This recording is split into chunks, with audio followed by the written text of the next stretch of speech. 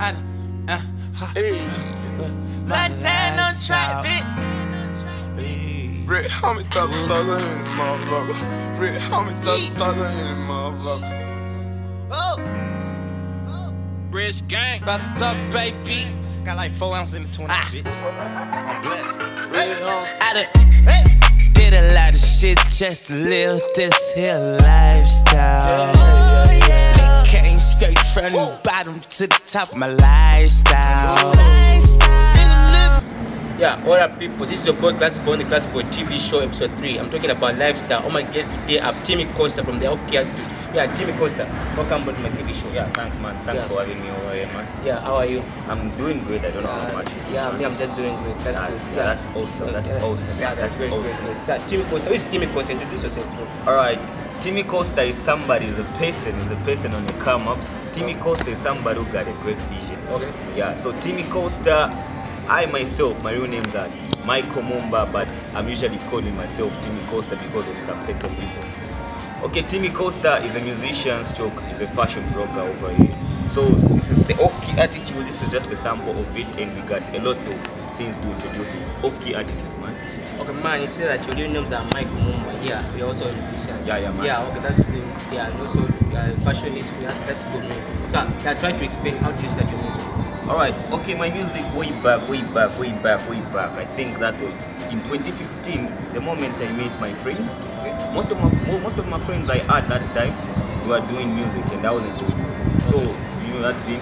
Most of the time you had to do things for competition. Most of the time, so I was just rap music. Okay. But it was something different, which was for my friends. So I decided to start music. In my first track, it was a feature, by the way. Somebody just told me to jump on his track, so it was a feature. So that's how I started music, and that was the time I met Waji Oxy. I knew Kwani, my brother, KMJ, and that was the time I knew even Ray Jones by then. So that's how I started music. But it was so complicated. I never even thought that I can be a mobile artist like this. Okay, yeah, that's a good history, yeah, man. That's Yeah, man. Yeah. So you're talking about your fashion, you also print t-shirt, the off-key attitude t-shirt. Yeah, How do you do this thing? Alright, how I balance things up is that, okay, I'm one person who got a great vision. Okay. The biggest problem we have, and the biggest challenge we have is kapiri. Okay. Yeah, our town is kind of different from other towns. Okay, yeah. I'm trying to kill 2 bases in one stone. Yeah. So I'm trying to do a lot of stuff. Yeah, stuff, yeah. Okay. Yeah, I'm trying to do a lot of stuff. Always I'm doing different things. Okay. So I'm trying to pull up this same off-key attitude shirts. Then this is just the name. It's more like a company name. Okay. So we got a lot of things to come out from off-key attitudes. As in, maybe let me just say next month we'll be launching a new t-shirt called Emoji. Emoji, okay. Yeah, the off-key attitude will be launching t-shirts called Emoji, and they will be launching also shirts for kapiri, that's I'm so KPM. So we got a lot of things to do, man. Yeah, that's a good t-shirt. Yeah, man. Yeah, so how much do you sell your t-shirts? Our t-shirts, the off-key t-shirts, just this one, this is just a sample, it's 95 each. 95, okay. Yeah, so the emoji t-shirts and the I'm so KPM, we haven't yet decided about the price. We don't know how much it's costing us for them to be published. So we're going to decide about that. But soon from now, we're going to introduce them. Okay, so who's the CEO of the off-key attitude? Okay, Yeah, how many are you? In that group, let me just say, as in that group, the CEOs, there are only 2 CEOs in the group. I myself and Amos Chichi. And I have friends, and I have friends and relatives who are into it. I have my friend that's called Timy Costa, she's one of our advertising managers. So, and I got Walker there, people are helping us to put up this off-key attitude. We have many people support this off-key attitude, so that's the thing. Okay, Timy Costa, who came up with that name of the off-key attitude? And when did this start exactly? Try to be specific. Off-key attitude started this year. This year? Yeah, on this year. Okay. So I'm the one who started with this off-key. Okay. But the attitude name came from the Wood Attitudes because we are more like in an empire or a crew called Wood Attitudes. Wood Attitude. So I thought of off-key and attitude will be representing our Wood, Okay. our crew. So that's where the attitudes come from. Okay, But yeah. the off-key is just a brand, a off-key wear, something like that. You know, So you mean that the wood attitude and the off-key attitude are more like a bond? yeah, it's more like a bond. It's more like a bond. We are brothers, man. Okay, brothers. Okay, Yeah. Timy Costa, today it brings us to the topic we're talking about lifestyle, man. So Timy Costa, can you just tell me what is lifestyle, man? Okay, lifestyle is just something which is very critical to us. Critical, yeah. And to those adults and those youth, it's very different. Lifestyle is just according to how you get it and how you live. Yeah. So, as in, I might talk about kapiri lifestyle. Our kapiri lifestyle is too much of competition. Competition? Why competition? Because why competition, man? You know how us youths we do things. When somebody has something which is trending, you think you're just pulling up for that, or maybe for levels or what. And that's just not it. We only do that to impress ourselves. So most of the people, we do things for competition. That's the biggest problem we have. The one for competition, yeah. So how do you understand the kapiri people, the teenagers? What makes them to have that competition mind? Yeah. What do you think? All right, let me talk about my town first of all. Your town, yeah. Yeah, kapiri. First of all, we're talking about kapiri. Watch my city, yeah. Live on the CLASSICBOY TV show. All my guests have Timy Costa. Timy Costa can just pop up one or two things. Yeah, the thing is that kapiri is a very small town which is developing right now. I was born in kapiri, by the way, and I was raised in kapiri. Yeah, you're born in kapiri. Yeah, I was born. Yeah, we are both born in kapiri, man. That's collaboration, man. Yeah. So that's the biggest thing. We have the biggest competition over here. We have teenagers who really want to be on top of fashion. We're always in there, man. Yeah. I in my team, we are usually into fashion. That's good. So most of the times when we are putting on things which are trendy, they might think that you're doing that for competition or to show them levels, but that's just not the thing, man. We only do that to impress ourselves. We want to follow fashion. Yeah, fashion. If you remember, there was a song which was done by Drifter Trek and Mac2. There was a part Mac2 said and the fashion in that shadi. Get that. Yeah, that was good. Okay, most of the times there are some stuff which come out, but they are not. Yeah, they are not. You might even put them on, but they might not sound lit to you. But when somebody puts them on, they might. So that's the thing. So as in, I and my team, we usually like things which we fit us. So when we're having some occasions, some events, that's what we do. We like putting on things which are trendy. Now people really think that we are doing that for levels and showing off. Nah, that's not what we do, man. We are just feeling into fashion. That's just the stuff. But the problem is that we as youth and teenagers, we only do that for competition, but just that's not the thing, man. When you're putting on something, you don't put on that something for somebody to say that you're doing. Just do that to impress yourself, and people will follow up. They're going to approach you. They are going to appreciate you for what you're doing, man. So that's just the thing. Okay, somebody out there watching Timy Costa on the CLASSICBOY TV show ask how's the lifestyle of Timy Costa? You can just explain how is your lifestyle, man? As in, depending on your seat, your country, your seat, everything kapiri you're talking about. So how is your lifestyle kapiri? Is it easy? It's very difficult. Yeah. Let's explain how did you grow up? All those stuff, man. Okay, my lifestyle in kapiri is kinda critical, though. Yeah. I was raised by both parents, by the way, mom and dad. Okay. I've been in 2 different places and I've experienced a lot of stuff. That's good. I've been around people who really tell me about what I do, and I have people who really like what I do. Okay? So I don't usually force things to happen. I like doing things. I don't like doing things to impress people. I only like doing things to impress myself. That's good, man. Yeah. So most of the things I do, they are kinda low key. Yeah, there's a term we use, me and my team, we like using that. We have money like government, we have plans like government, you get that. And people usually get distracted about that. In short, you use that kind of term like you're a rich kid, all those stuff. Nah, that's just not being a rich kid, man. We only use that term. It's more like how can I even describing yourself? Yeah, it's more like describing yourself. What you have in your head. Yeah, as our vision, the vision we all have vision like government. So we all like doing that. We got plans like government. Government got a lot of plans. So we usually say that according to what we think and according to what we want to do. We don't say we are rich kids, man. If we are rich kids, can we be looking like this? No. Can we be here? Yeah, I don't even remember the last time I was in the car, man. You get that? So that's just the thing, man. So you're trying to say that like growing up in kapiri is not easy. That's the thing you're trying to say. Growing up in kapiri is not easy, but it's kind of critical. Okay, let's go back to the teenagers. Yeah. So you just say that as in lifestyle of teenagers in kapiri, it's just competitive. That's so? Yeah. Not even that so. Life in kapiri is very much competitive because most of the people, they want to do things for competition, man. Yeah. So that's just the thing. Why am I saying this? Because we have things that we have been facing, like competition, something like that. We have been having beefs and some other stuff, grudge, something like that. You get that? So that's just the thing, man. So the problem we have is that most of the people, they do that for competition. That's why they usually have grudge and greed on us, man. So it's not all about us, but there are people out there, they have been having gifts and other stuff because of their lifestyle. Okay, our lifestyle is very kind of critical. Some people, they take their lifestyle as drinking. Some they are footballers. Some I don't know some what they are doing. So let's talk about this life. Okay, let me just give you an example of kapiri. As in kapiri Mponshi is just a small town which is developing. We have people from kapiri Mponshi who are out there, but they have succeeded. Let me talk to footballers. Let me go to footballers first. We have some jumper. He's a former Tazara football player. You remember, he was playing for Tazara way back, but right now he's playing under Pico, and he's a professional footballer right now. He also plays for Zambia national team. We have Mwape Musonda who's in South Africa, but he was born in Kapiri.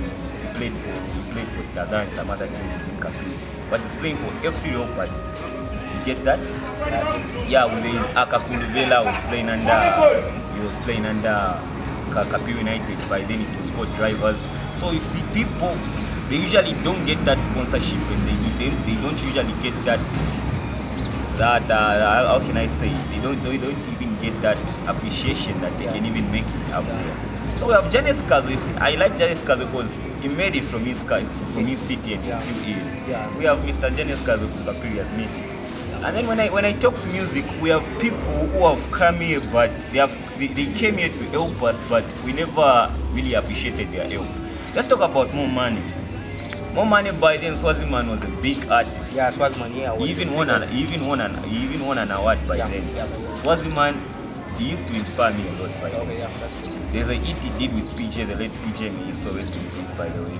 After he did that song, it's a banger by then. Even today, it's still a banger, man. You might travel to different cities, you might find it in different places, they are still playing it. He did it with PJ. We had More Money. More Money was the producer of Nan. Swaziman. He came, Swaziman opened a studio by then at City. More Money worked there like for 2 months or more than that. But he saw that progress in Kapiri. He never had that support, and people never showed him that talent he expected. After he went, it was just some few months, he became a big DJ. More Money. He has produced a lot of songs. More Money. And then after More Money went, we had Twitch. Twitch came. He came. That was towards the end of the year. I remember that it was near my birthday. After he came, just the coming year, just after some moments, even him, we never gave him that support he needed. After he went, just after a year, maybe just after some months, he's the one who produced that song. Now imagine we've had people who have been coming like that, but they have been going. So do you expect more people to come, big people like More Money and Twitch to come back to Kapiri again? Yeah, but don't expect them to come, but you just expect some young kids to be like them. Yeah. So that's why lifestyle just has to do with the inspiration of young kids. Yeah. That's the thing. So Timy Costa, according to the way you have just explained yourself, the lifestyle of Kapiri, of music, sports, all those things. But how do you manage that? You're into fashion, then you're into music. How do you manage those lifestyle? Yeah, how do you manage? Okay, the thing is that how I manage that music is something which came from my family. Your family? Yeah, me I have different relatives who have been doing music, but they haven't reached that level. I had my uncle Pista, I had Kim J, and I have my brother Juan. They have all been doing music, but they haven't made it. So they had to inspire me through that. I also started music, but it seems like all of them, they stopped unless from Juan. Apart from Juan, Juan is still doing music. And then these people, they are like teaching us more about music. All these people, Uncle Pista and Kim J, they are like pushing us. They are like teaching us more about music. They are telling us not to stop until we make it. So you get that. So music is more like I have teachers who have been telling me you can do better than this. This is not who you are, man. You have to push hard. You have to use your passion. Yeah, they motivate you. Yeah, they motivate me a lot. So music is more like came from my family. So I don't have to disappoint because I expect more than I expect myself.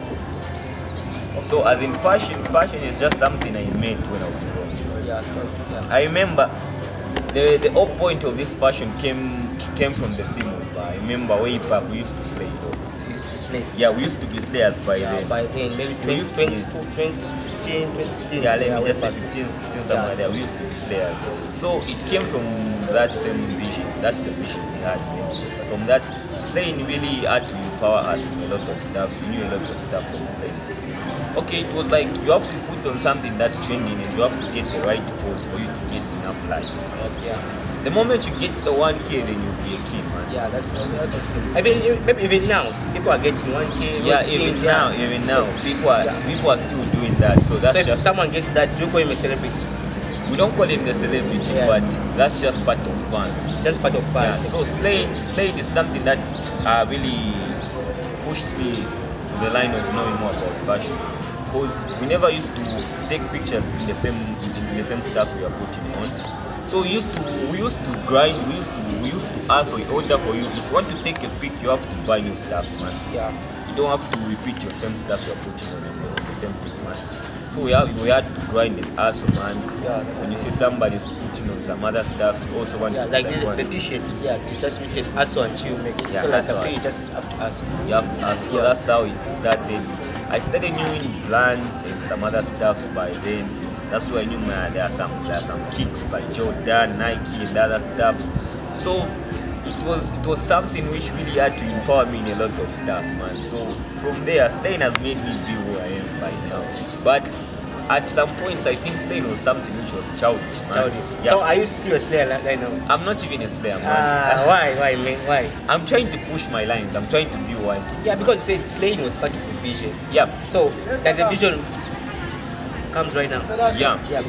Yeah. So my vision comes until So in fact, you're still a slayer. Yeah. No, I'm not even still a slayer, Yeah. man. I'm not a slayer. Right now, I might call myself as a broker, man. Because I'm into fashion. Yeah. Okay. Yeah, so I'm into fashion and music. So I call myself as a universal person. That's why I think some weeks from now I'll be dropping my new song called I'm the King. Okay, yeah, although the part of music lifestyle. Okay, yeah, that's good. So the people are expecting that song, I'm the King. Yeah, I'm the King. He really talks about my lifestyle, how we live my life since way back. So it really describes who I am, man. Oh, so until now you're still the King. I'm still. You're still the King. Oh, that's good, man. So like until now, who inspired you as in the vision? Is still on, or you have just give up on it? Okay, people who inspires me a lot. Let me talk about Aries from South Africa. That nigga really inspires me a lot. There are people who inspire me in fashion. There are a lot of them. There are just a lot of them, but some of them I don't even know, man. I just see them through social media. Those people, they are kings over there. They are doing good, man. So I try to cite an example because you see on social media. There's Boy. Yeah, and Travis Doug, man. Yeah. So those people really inspire. How about Branch and does he inspire you the lifestyle which is in? Okay, the nigga inspires me, but I'm not really into him. I haven't yet stalked him more than I can stalk him, man. Okay, that's good. Yeah, Like but you're saying Aries from South Africa. How in terms of music? Yeah, in terms of music and lifestyle. His lifestyle is doing great in terms of music. It's still doing great, man. So Timy Costa, how are you planning lifestyle from now? Okay, my lifestyle from now. How are you planning? I'm planning to be a big artist, Okay. and I'm planning to be. I'm planning to have a company. I'm planning to have a clothing brand, man, and that's Off-Key Attitudes. This is the main company. It's just the name. It was more like the introduction of Off-Key Attitudes, and we still got a lot of things to advertise, a lot of things to introduce to us teenagers and youth. So I'm planning to become an artist, and I'm planning to be a fashion blogger. Plus, I'm planning to do business. So I think earlier on next year I'll be doing. I'm going to start my course, business management, and after that I think I'm going to upgrade myself. I think I'm going to do that is entrepreneurship. So that's what I'm planning. I'm just trying to plan. I'm just trying to do something. I want to be a businessman. So like Timy Costa, I think that to your parents, are they in support of your lifestyle? The things you want to do as your vision? Okay, my parents, they don't know more about me. Why? Okay, the thing is that my parents home, they know that I'm just a DJ. Yeah, but they don't know that. Okay, they know that I do music, but they probably know I'm a DJ. Because most of the time that when we're having some parties at home and they want to DJ, so they think that's what they do, but they don't know more about me. I can't lie. Okay. Timy Costa, do you have some teenagers who copy your lifestyle? I don't think so. You don't think so? Yeah. But I think there are some, but they're underground. Yeah. But I haven't seen someone coming to an open and telling me, man, I like your life or something. Why are they underground? What do you mean? You know what? Most of the people, when somebody you really inspires, you can't just tell you the fact. Yeah. The thing is that When you just stalking you. yeah, you'll be just stalking you. So people have been stalking me, but I can't notice if they are fans or haters. Get that?